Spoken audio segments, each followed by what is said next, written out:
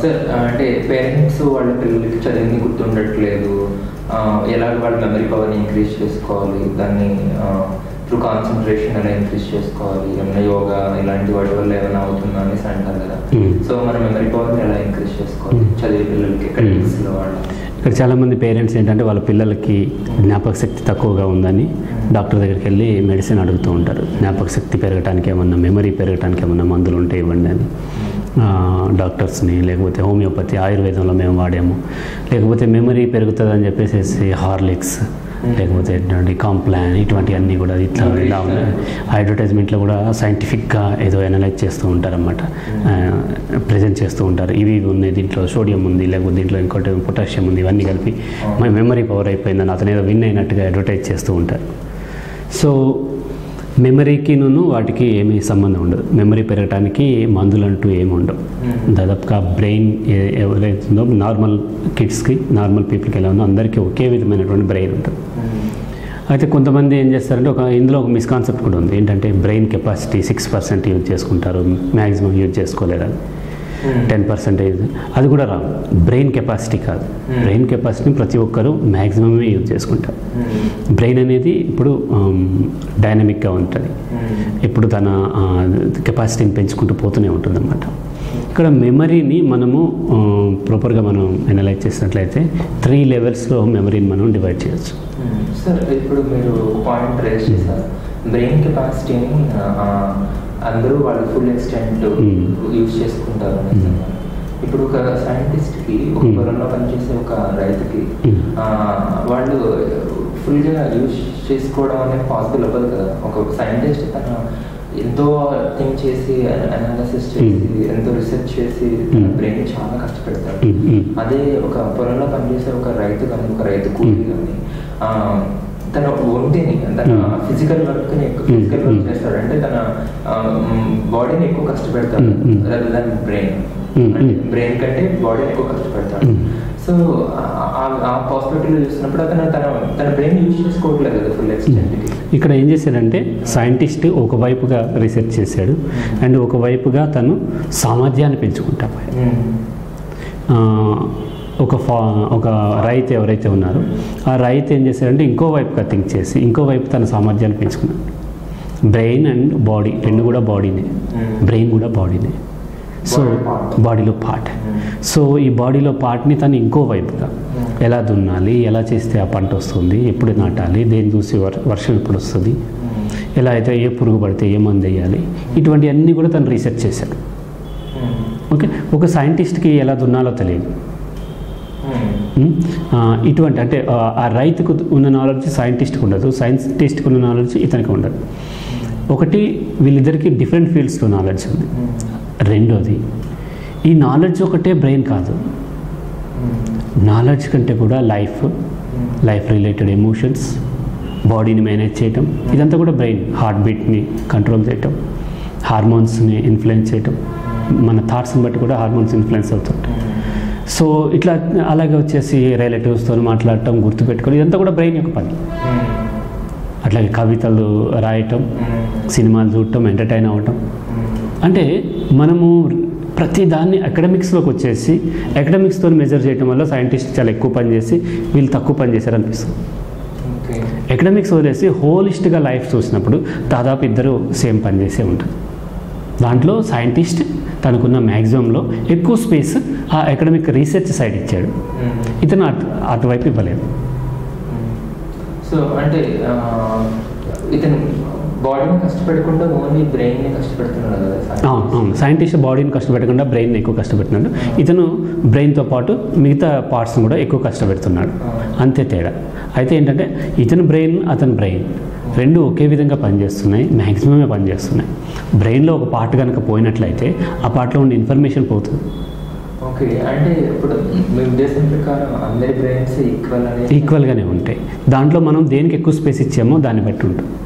అయితే మీరు ఒక ఐన్స్టీన్ బ్రెయిన్కి ఇప్పుడు ఒక అకాడమిక్స్లో బాగా పూర్గా ఏమాత్రం పర్ఫార్మ్ చేయలేని ఒక అబ్బాయి బ్రెయిన్ ఈక్వల్ అనేసి అనగలరు. ఈక్వల్ అంటాను, ఎందుకంటే ఐన్స్టీన్ తను పెరిగిన వాతావరణంలో, తను చదివిన దాంట్లో, తను ఎక్స్పీరియన్స్ అయిన దాంట్లో అటువైపుగా మోటివేట్ అయ్యి తను రీసెర్చ్ చేశాడు.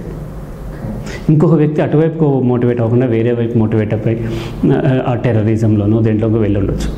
ఇంకొక అతను క్రిమినల్ అయి ఉండొచ్చు, ఇంకొక అతను బిజినెస్ మ్యాన్ అయి ఉండొచ్చు, ఇంకొక అతను సింగర్ అయి ఉండొచ్చు. ఆ గమకాలు పలకటం అదంతా కూడా దానితో బ్రెయిన్తో పనిచేసి దాన్ని ప్రాక్టీస్ చేసి ఉండొచ్చు. ఇంకొక అతను పెయింటర్ అవ్వచ్చు, ఇంకొక అతను అవి ఏమీ కాకుండా సరదాగా లైఫ్ గడిపేస్తుంది. వీళ్ళందరూ బ్రెయిన్ సేమ్.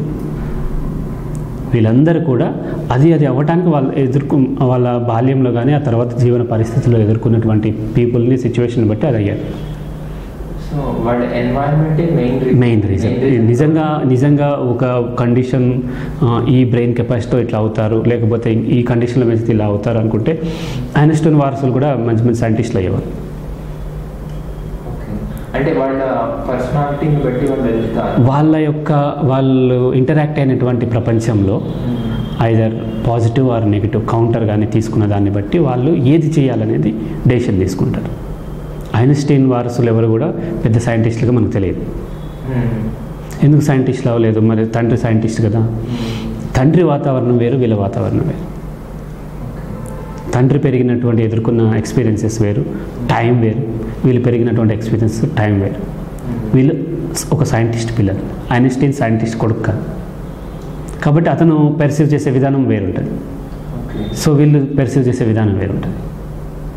సో ఇలా ఎలా అవుతారనేది వాళ్ళ యొక్క family condition, society condition and time ఇవన్నీ ఉంటాయి.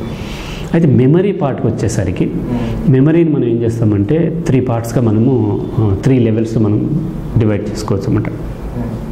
మొదటిది సెన్సరీ మెమరీ, తర్వాతది షార్ట్ టర్మ్ మెమరీ, తర్వాత long term memory. So sensory memory అనేది ఏంటంటే మనం ఏదైతే చూసే దాంట్లో మన ఈ 5 సెన్సరీ ఆర్గాన్స్ ఏదైతే కళ్ళు, చెవులు, ముక్కుతోని స్మెల్, నాలుగుతోని టేస్ట్, చర్మంతోని టచ్, ఇవన్నీ ఫీల్ అవుతుంటాయి కదా. ఈ ఆర్గాన్స్ ఏవైతే అవి ఇన్ఫర్మేషన్ గ్యాదర్ చేస్తున్నాయో ఆ ఇన్ఫర్మేషన్ బ్రెయిన్కి వెళ్తాయి. సో ఇవి 24 అవర్స్ ఆన్లోనే ఉంటాయి. 24 అవర్స్ అవి ఆ ఇన్ఫర్మేషన్ గ్యాదర్ చేస్తూనే ఉంటాయి. ఈ గ్యాదర్ చేసినటువంటి ఇన్ఫర్మేషన్ని బ్రెయిన్లోకి వెళ్ళేటప్పుడే ఫిల్టర్ అయిపోతుంది. అంటే బ్రెయిన్ తనకి కావాల్సింది ఏది కావాలో దాన్నే తీసుకుంటుంది. మనం ఒకసారి వాచ్ చూసినట్లయితే టైం ఎంత అయింది, ఒక వాచ్ చూపించి ఒక స్టూడెంట్ని టైం ఎంత అయిందని అడిగితే నెక్స్ట్ మనం వాచ్ దాచేసి టైం ఎంత అయిందంటే 10:30 ఎంతో చెప్తాడు. అదే స్టూడెంట్ని ఆ వాచ్ ఏ కంపెనీ అంటే చెప్పలేడు.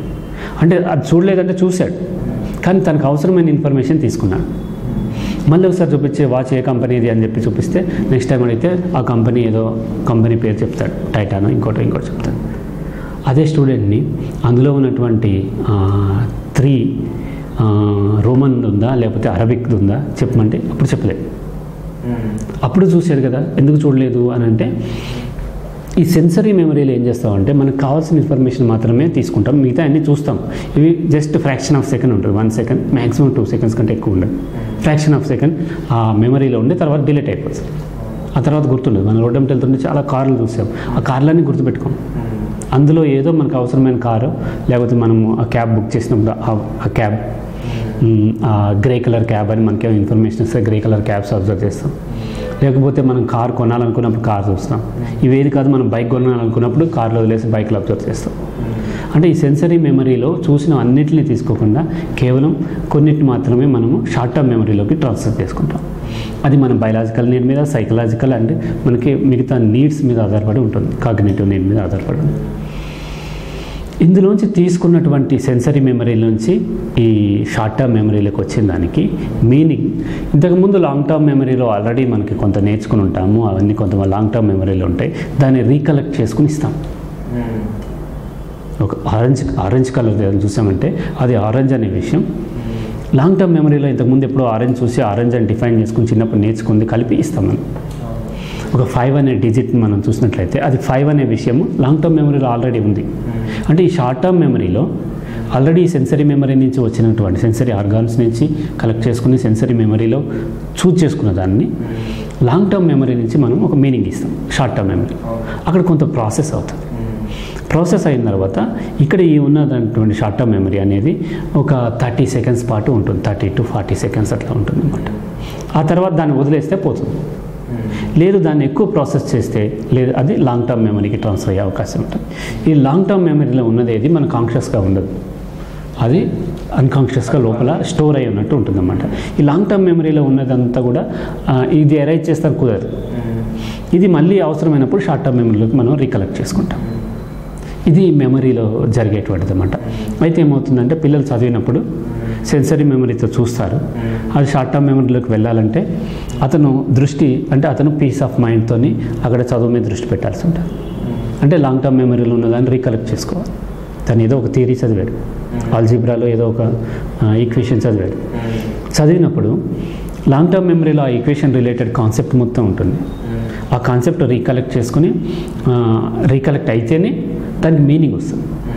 లేకపోతే కళ్ళు అలా వెళ్తూ ఉంటాయి, చూస్తూ ఉంటాయి, ఇతనికి మాత్రం ఏమీ రాదు.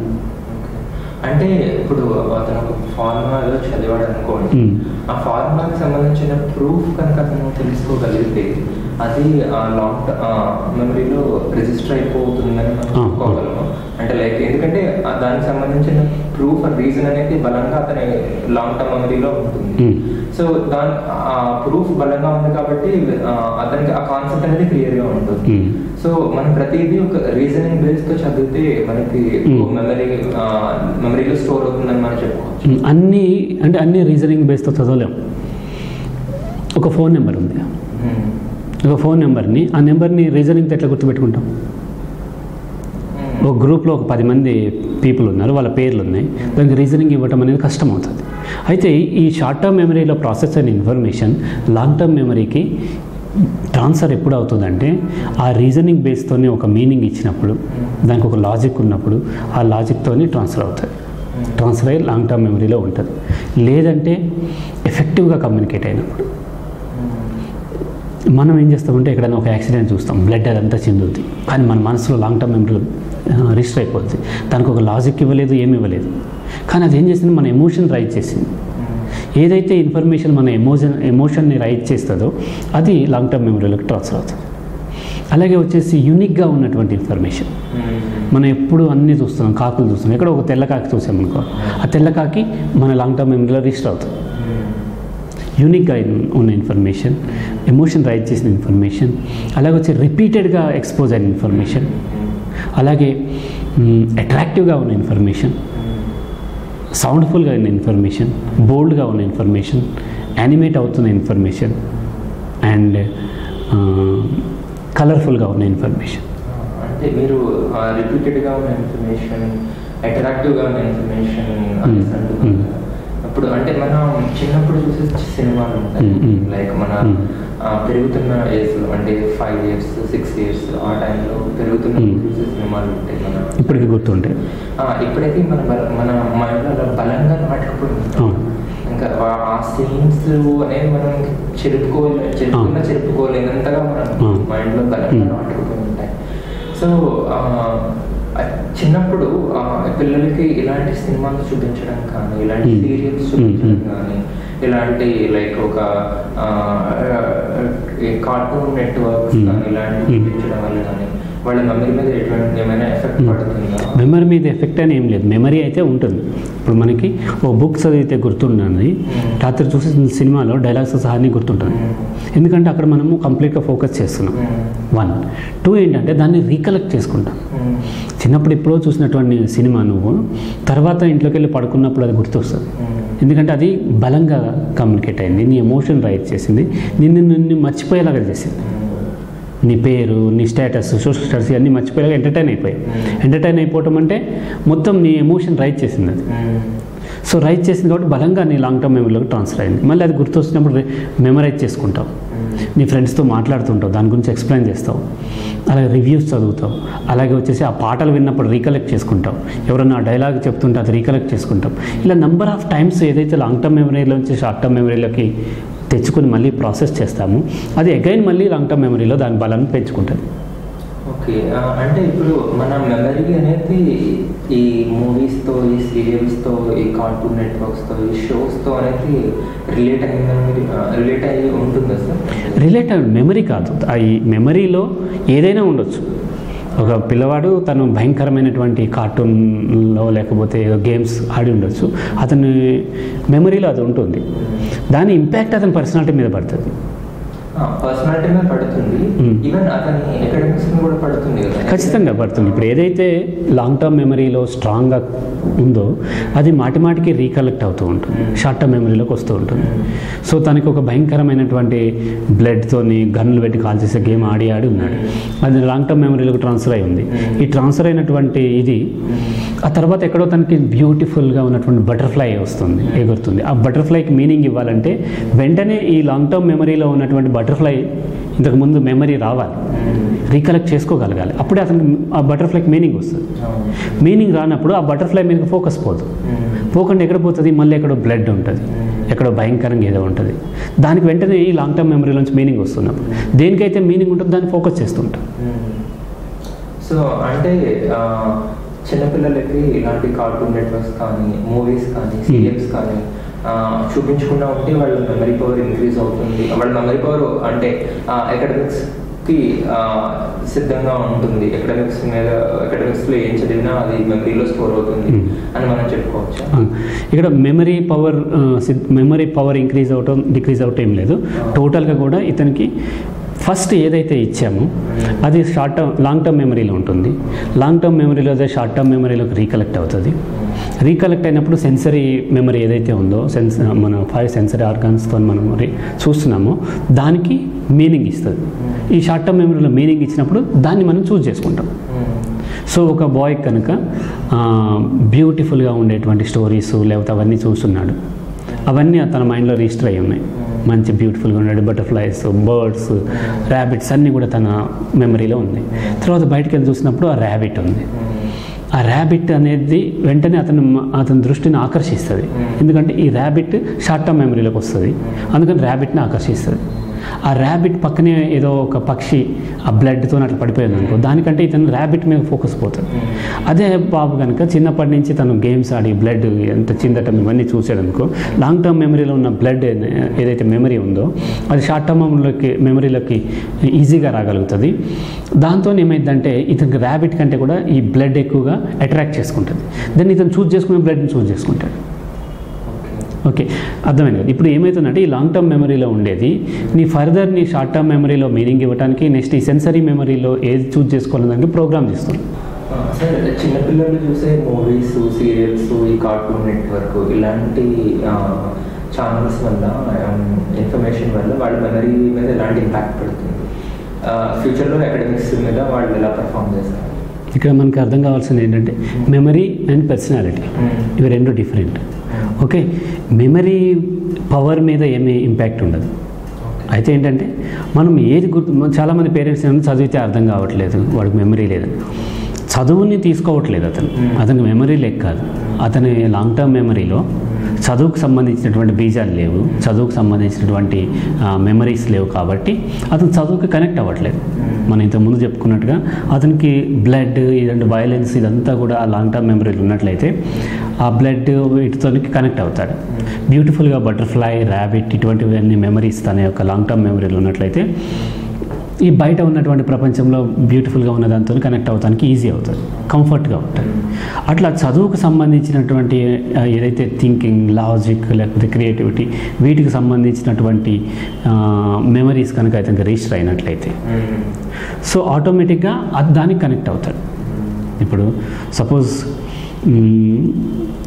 ఇప్పుడు సైన్స్ చదువుకుంటున్నారు, ఇన్ఫర్మేషన్ టెక్నాలజీ గురించి చదువుతున్నారు.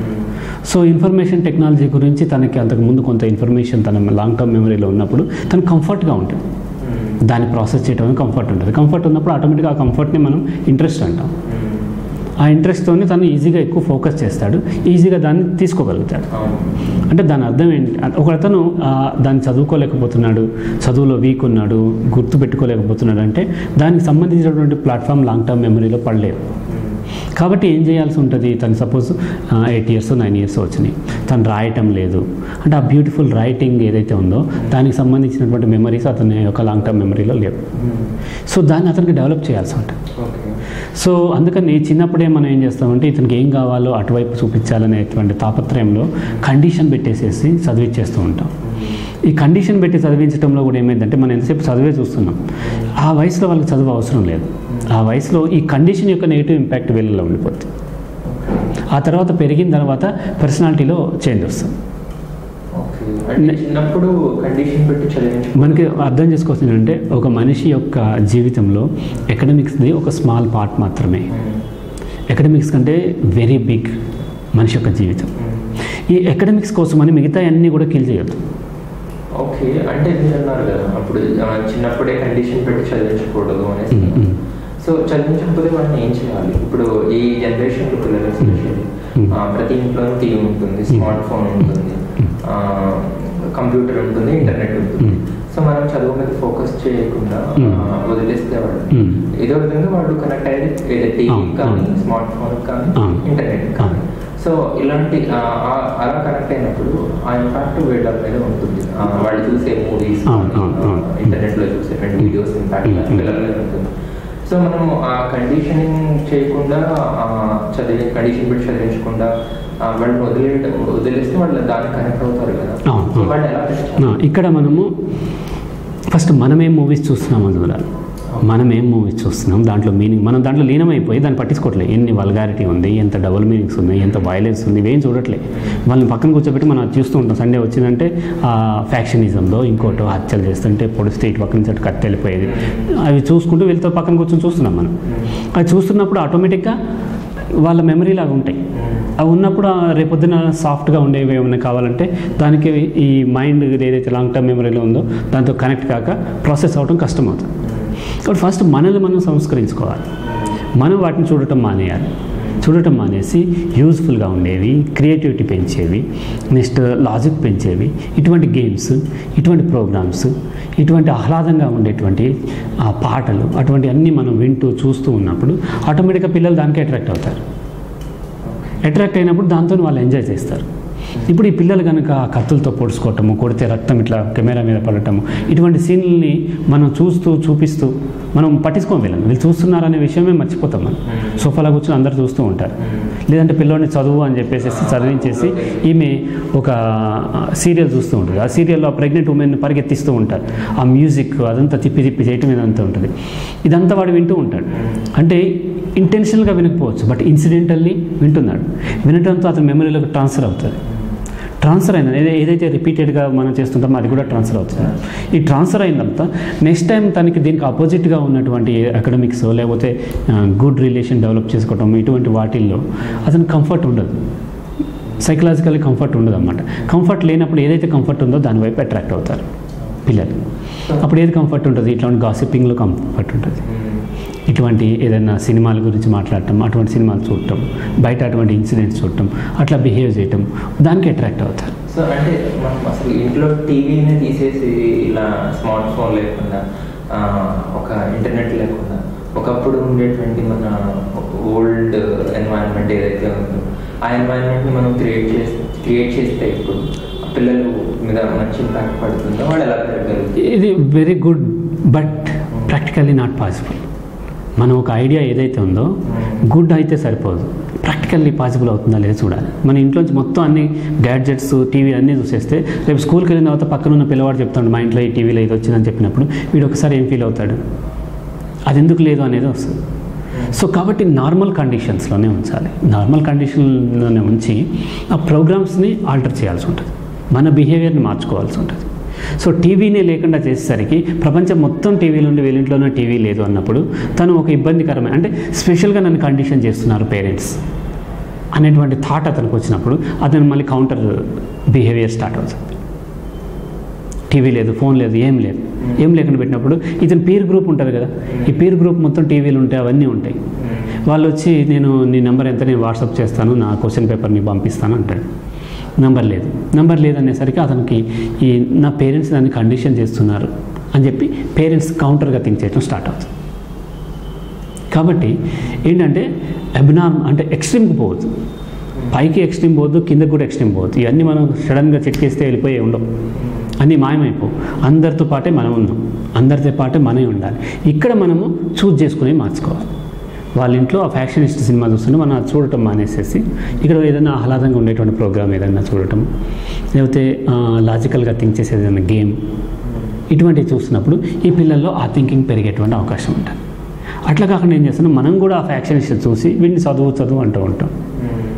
లేదంటే వాడిని కూడా సండే మాత్రం గంట సేపు చదివి గంట సేపు వచ్చి ఒకరినొకరు కొట్టుకునేది, హింసించుకునేది ఇవి చూడు అంటాం. ఇవి చూస్తున్నప్పుడు ఆ గంట సేపు చదివింది ఇక్కడ చేసింది ఇది డిస్టర్బ్ అవుతుంది. అందుకని ఒకటి మనం మెమరీ గురించి డిస్కస్ చేస్తున్నాం కాబట్టి మెమరీకి అయితే మెమరీ సామర్థ్యానికి ఏమీ తేడా రాదు. కాకపోతే దేన్ని చూజ్ చేసుకోవాలనే దాంట్లో తేడా వస్తుంది. స్టోర్ అవుతుంది అనేది చూజ్ చేసుకోవడంలో ఏది కంఫర్ట్ ఉంటుంది అనేది తేడా వస్తుంది. Sensory memory, short term memory, long term మెమరీలో లాంగ్ టర్మ్ మెమరీలో ఏదైతే ఉందో అది షార్ట్ టర్మ్ మెమరీలోకి ఈజీగా రీకలెక్ట్ అయినప్పుడు దానికి సంబంధించినటువంటి బయట పెర్సీవ్ చేయడం అనేది అతనికి ఈజీ అవుతుంది. అలా కాకుండా మనం వేరేవి లాంగ్ టర్మ్ మెమరీలోకి ట్రాన్స్ఫర్ అయిన తర్వాత దానికి ఆపోజిట్గా ఉండేది చూజ్ చేసుకోమంటే, చిన్నప్పుడు అంతా సినిమాలు చూసి ఫ్యాక్షన్ ఫైటింగ్లు ఇవన్నీ చూసేసి ఉండి ఆ తర్వాత దానికి ఆపోజిట్గా ఉండేటువంటి ఎడ్యుకేషన్ని ఇమాజిన్ చేసుకోమంటే అతను మెమరీలో లేనప్పుడు ఎట్లా ఇమాజిన్ చేసుకుంటాడు? లాంగ్ టర్మ్ మెమరీలో ఉంటేనే ఇమాజినేషన్ వస్తుంది. ఇమాజినేషన్ అనేది లేనిదేమీ ఇమాజిన్ చేసుకోలేము మనం. లాంగ్ టర్మ్ మెమరీలో ఉన్నదాన్ని కరెక్ట్ చేసుకుని డిఫరెంట్ టైప్లో కనెక్ట్ అయ్యి కొత్త ఇమేజ్ వస్తుంది కదా. సో ఇతనికి అంతా చూపించింది ఒకటి ఇన్నాళ్ళు, కొత్తది ఏదో చెప్పి దాన్ని ఇమాజిన్ చేసుకో, ఈ ప్రాబ్లమ్ని ఇట్లా అని మొత్తం ఆ ఇమాజినరీలో నువ్వు క్యాలిక్యులేట్ చేసుకో అంటే ఇతనికి మొత్తం ఆ కత్తులు రక్తం ఇవన్నీ వస్తుంటాయి. ఎట్లా ఇమాజిన్ చేసుకుంటాడు? చేసుకోలేదు. కాబట్టి మనము ఫస్ట్ ఏది పర్సనాలిటీ మీద ఇంపాక్ట్ ఉంటుంది, ఆ పర్సనాలిటీ ఎలా ఏర్పడుతుంది, నెక్స్ట్ వచ్చి ఈ లాంగ్ టర్మ్ మెమరీలోది ఇది రిజిస్టర్ అయితే రేపొద్దున దీని యొక్క ప్రభావం ఎలా ఉంటుంది, ఈ విషయాన్ని ఫస్ట్ పేరెంట్స్ అవగాహన కల్పించుకుని నెక్స్ట్ దాంతోపాటుగా ఆ పిల్లలకి ఏమి ఇవ్వాలి ఏమి ఇవ్వద్దు అనేది మనము అది సెలెక్ట్ చేసుకుని ఇవ్వాల్సి ఉంటుంది అన్నమాట. సో అండ్ కొంతమంది మెమరీ అనేది కూడా వాళ్ళ ఇంట్రెస్ట్ని బట్టి కూడా ఉంటుంది కదా సార్. అంటే ఒక వ్యక్తి ఒక పువ్వుని చూసాడు అనుకోండి, ఒక ఫ్లవర్ని చూసినప్పుడు కొంతమంది దాంట్లో ఉండేటువంటి వర్ణక పదార్థం ఏంటి, దేనివల్ల అది ఎర్రగా ఉంది, దేని కారణంగా దానికి ఆ రంగు వచ్చింది, దాన్ని చూస్తాడు. అంటే దాని రీజనింగ్ చూస్తాడు. కొంతమంది ఆ పువ్వుని చూసినప్పుడు ఎంత అందంగా ఉంది అంటే దీని ఒక రకమైన దాన్ని వర్ణించడానికి దాని మీద ఒక కవిత్వం రాయచ్చు. ఎంత అందంగా ఉంది దాని మీద ఒక కవిత్వం రాయచ్చు. అంటే మనిషి యొక్క పర్సెప్షన్ ఒక పువ్వుని చూసినప్పుడు, ఒక అందమైన దాన్ని చూసినప్పుడు కానీ, సో దాని వెనకున్న రీజన్ ఏంటి, దేని వల్ల వచ్చింది అనే ఒక రకమైన రీజనింగ్ బేస్డ్ థింకింగ్ కొంతమందికి ఉంటుంది. దాన్ని చూసి దాన్ని ఒక రకమైన ఆనందించి దాని మీద ఒక రకమైన ఏదైనా రాయడం కానీ దాన్ని చూడటం కానీ ఒకరికి ఉంటుంది. అంటే అది దేని వల్ల డెవలప్ అవుతుంది అంటే దానికి జీన్ బేస్డ్ ఏమన్నా ఉందా, లేకపోతే ఇక్కడ మనకి ఇంట్రెస్ట్ అన్నాం కదా, ఈ విధమైన ఇంట్రెస్ట్ లేదంటే దానికి కౌంటర్ ఇంట్రెస్ట్. ఈ ఇంట్రెస్ట్ రెండు కూడా మన పర్సనాలిటీ నుంచి వచ్చినాయి. పర్సనాలిటీ ఎక్కడి నుంచి వచ్చింది? మన పాస్ట్లో ఉన్నటువంటి లాంగ్ టర్మ్ మెమరీలో ప్రోగ్రామ్ అయింది అనమాట. ఒక పూతరేకను చూడగానే మనకు నోరు ఊరుతుంది. పూతరేకలు ఏదైతే ఉన్నాయో అది సాఫ్ట్గా ఉండి స్వీట్గా ఉండి మనకు తెలుసు అది ఎంత స్వీట్నెస్ ఉంటుందో మనకు నోరు ఊరుతుంది. ఇదే తీసుకెళ్ళి మనకి సోమాలియాలో ఉన్న వాళ్ళకి పూతరేకలు చూపించినట్లయితే వాళ్ళకి నోరు ఊరదు. ఎందుకంటే అదేదో ప్లాస్టిక్ రేపర్ ఏమో అనుకుంటారు. ఎందుకు? వాళ్ళకి అది తెలియదు కదా. ఎందుకు వాళ్ళకేమో ప్లాస్టిక్ రేపర్ లాగా అనిపించి నోట్లో లాలాజలం ఊరలేదు, వాళ్ళకి ఎందుకు ఆ ఫీల్ రాలేదు, మనకెందుకు ఈ ఫీల్ వచ్చిందంటే మనం దీన్ని టేస్ట్ చేసాం పాస్ట్లో. అలాగే ఆ గులాబీ పువ్వు లేకపోతే మరో పువ్వును చూసినప్పుడు దాన్ని ఆనందించడం అనేది టేస్ట్ చేసిన అతనికి దాని యొక్క అందం కనిపిస్తుంది. అంటే మీరు చిన్నప్పుడు ఆ పువ్వులను చూసి దాన్ని ఆనందించేటువంటి ప్రోగ్రామ్ తర్వాత వాడికి దాని మీద రీసెర్చ్ చేయడం కానీ దేనివల్ల ఎలా వచ్చింది అన్న ఒక రకమైన ఆలోచన రాదంటారు. అది వస్తుంది. దాన్ని అట్లా కాకుండా తను లాజికల్గా చేయిస్తాం అనేది బాగా డెవలప్ అయినప్పుడు అక్కడ ఉన్నటువంటి ఒక దాన్ని ఎంటర్టైన్ అవ్వాలా లేకపోతే ఎనలైజ్ చేయాలా అనేది ఆ క్షణంలో దాన్ని చూస్తే డామినేట్ చేసేదాన్ని బట్టి ఉంటుంది. ఏది డామినేట్ చేస్తుంది అని అంటే ఇప్పుడు ఒక అతను పువ్వును చూస్తే ఆనందించి ఇంకోటి ఏదో పూతరేకను చూసినప్పుడు ఎనలిటికల్గా చూడొచ్చు. అలాగే ఇంకో అతను పూతరేకను చూస్తేనేమో అతను తినాలనిపించి నోరూరి, పువ్వును చూసినప్పుడు ఎనలిటికల్గా చూడొచ్చు. సో ఎనలైజ్ చేయాలా ఎంటర్టైన్ అవ్వాలా అనేది ఆ పర్టికులర్ సబ్జెక్ట్ పట్ల వీళ్ళకు ఉన్నటువంటి ఆ ముందున్నటువంటి ప్రీఆక్యుపైడ్ మైండ్ అంటాం కదా. సో ముందు ఉన్నటువంటి ప్రోగ్రామ్ని బట్టి ఉంటుంది. గులాబీ పువ్వును చూసినప్పుడు ఒక అతనికి చాలా ఆనందం కలుగుతుంది, ఇంకో అతనికి అంత ఆనందం కలగకపోవచ్చు.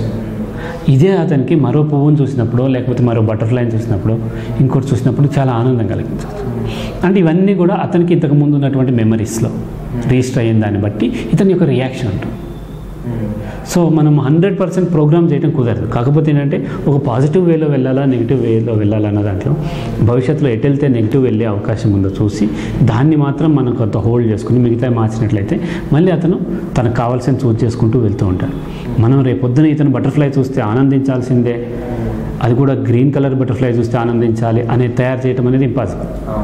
అలా కాకుండా ఈ హింసని వీటిని చూస్ చేసుకోకుండా ఈ నెగిటివ్ వాటిని చూస్ చేసుకుండా ఉండేలాగా ఉండాలంటే వాటిని మనం చిన్నప్పుడు తగ్గించినట్లయితే ఆటోమేటిక్గా అటువైపు వెళ్ళకుండా మెల్లగా ప్రోగ్రామ్ రైట్ సైడ్ వెళ్ళేటువంటి అవకాశం.